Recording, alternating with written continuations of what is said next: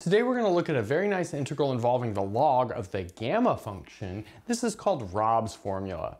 So in particular, we'll evaluate the integral from a to a plus 1 of the log of gamma of x dx. So just to recall, the gamma function is defined in terms of the following integral. And this is true for almost all of the complex numbers.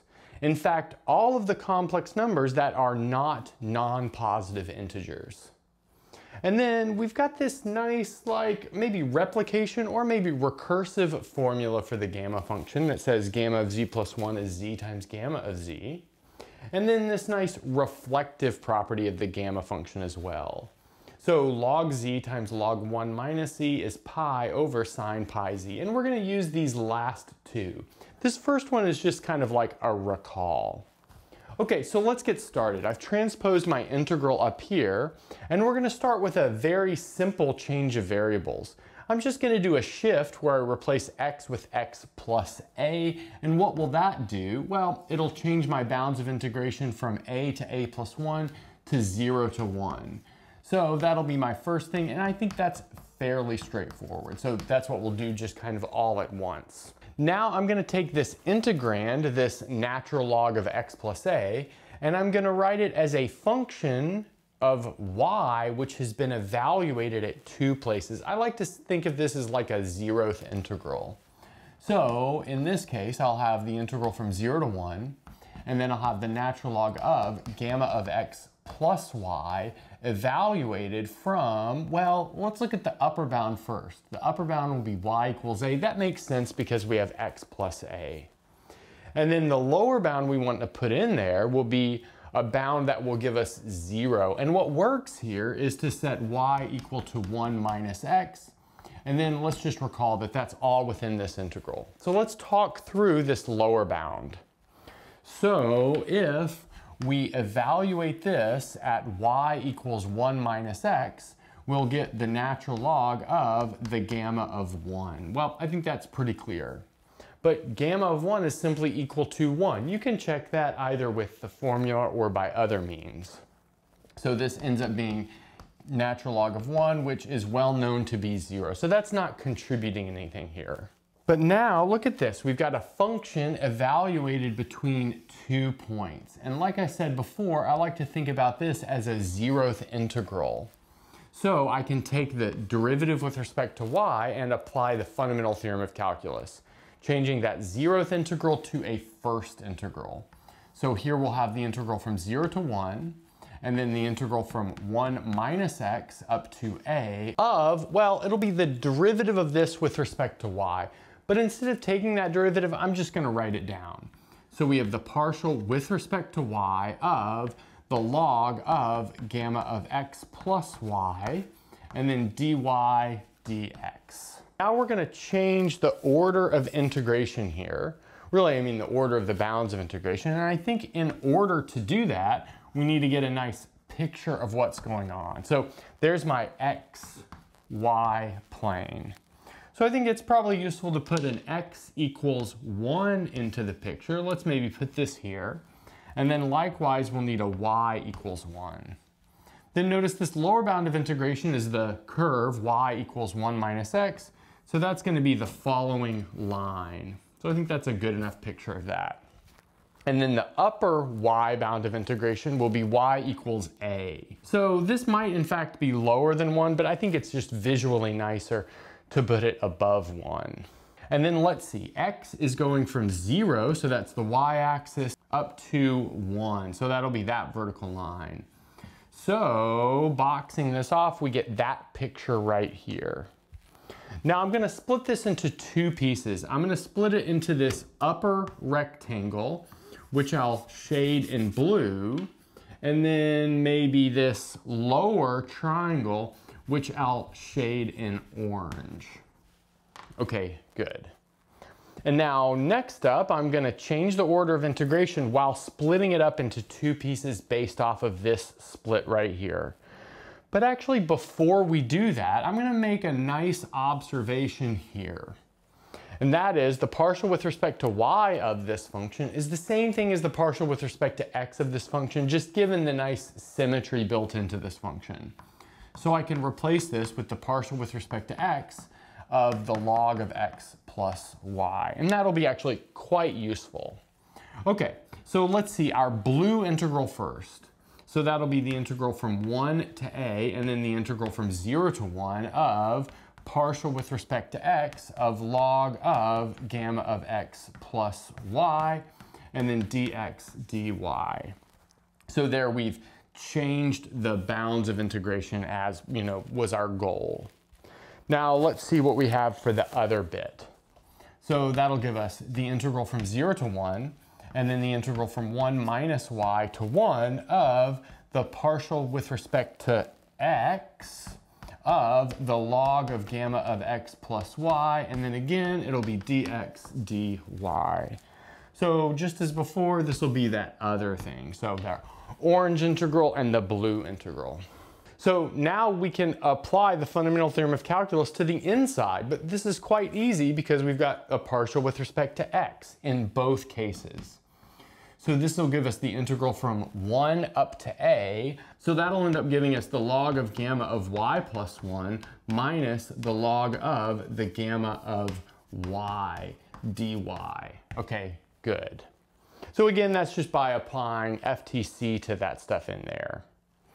But next up, let's notice that we can use logarithm rules to turn this into the log of gamma of y plus 1 over gamma of y.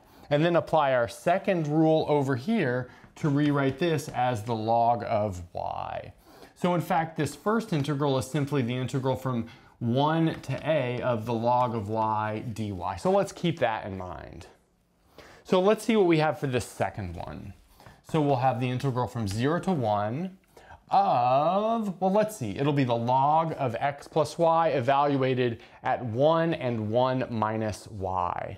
So that gives us the log of gamma of y plus 1 and then minus the log of gamma of 1 dy.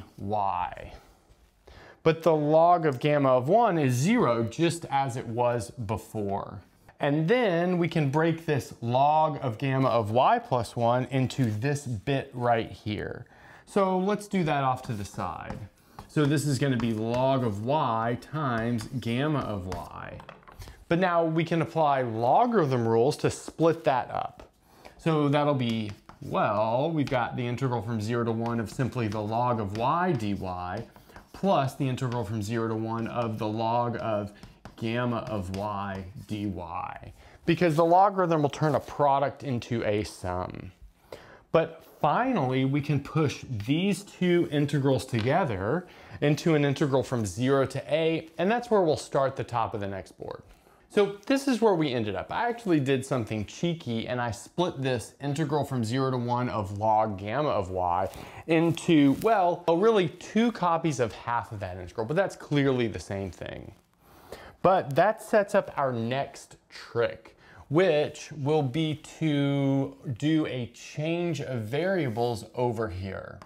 So our change of variables will take y and replace it with 1 minus y. But that means that dy will be replaced with minus dy, 0 will be replaced with 1, and 1 will be replaced with 0. So let's see. That'll change the order of integration, but then also pick up a minus sign. So the minus sign will change the order of integration back, meaning that all that changes is that this becomes a 1 minus y. Okay, and then we can start putting those things together. But before we do that, I'd like to also do a change of variables over here on this first integral. I'll take y and replace it with e to the x. So notice that means dy is e to the x dx. So let's see, that'll give us the integral of x times e to the x dx, just based off of everything. And then what about the bounds of integration? Well, as y approaches 0 here, we'll have x approaching minus infinity, and then this will be the natural log of a. Okay, and then we'll have plus 1/2 the integral from 0 to 1 of, so smushing these together, we have log of gamma of y plus log of gamma of 1 minus y. But we can turn a sum into a product again, giving us log of gamma of y times gamma of 1 minus y. Good. And then next up, we'll take this product and use our reflection formula over here. So that allows us to write this as pi over sine of pi times z, which in turn, that quotient can be turned into a difference using logarithm rules once again. So this is the log of pi minus the log of sine of pi times, well, that should be y, so that was a bit of a mistake. So this z should be a y. Okay, great. Okay, so now let's expand everything out and see what happens. So we can easily take the antiderivative of x e to the x by using integration by parts, maybe tabular integration by parts if you like. That'll give us x e to the x minus e to the x. We're gonna evaluate that from minus infinity up to log a. And then we'll have plus 1/2 times the integral from 0 to 1 of log of pi dy minus the integral from 0 to 1 of log of sine times pi y dy. But now we're gonna do a bit of a cheat. And well, I guess it's not so much of a cheat because we've done this integral on the channel before. This has a well-known value, and that special value is minus natural log of 2. So like I said, you can check out a previous video if you'd like to see that. Now we're ready for our final calculation. So plugging in natural log of a here will give us a times natural log of a minus natural log of a. Letting x approach minus infinity will give us 0. And then we'll have plus 1/2. This first integral will give us natural log of pi. The second one, in the end, will give us plus natural log of 2. But now we can smush those two together. After bringing all this down, we'll have plus 1/2 times the natural log of 2 pi. And that's our final answer. So if you read this all the way from the left to the right, that's what you would maybe see as Rob's formula. And that's a good place to stop. Thanks for watching and sticking around until the end of the video. And since you're here, don't forget to gently press that like button, subscribe, ring the bell, and select all notifications to never miss a video. If you want to get your name in the credits like you see here, access the live seminar series, review videos before release, and more, go to patreon.com/michaelpennmath and become a Patreon member today. If you want full ad-free course content, subscribe to my second channel, Math Major. I've got courses on linear algebra, complex analysis, and proofwriting, among several others. And that's everything. Bye.